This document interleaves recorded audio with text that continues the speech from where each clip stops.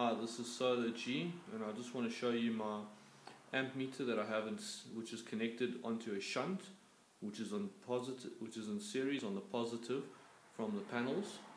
And as you can see, as the clouds come and go, there it jumps up and jumps down as the sun is shining, and then the clouds cover it. Here is my 5 kilowatt inverter,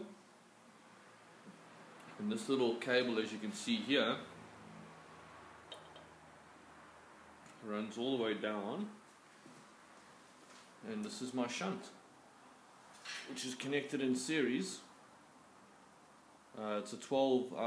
I have a 12 volt power supply, and as you can see, here's the little cables. They connected onto the shunt, one over there and one over there, and this is the positive from the panels, and then that's obviously the positive running through to the positive on the batteries, and then this measures the amps that I'm getting from the sun.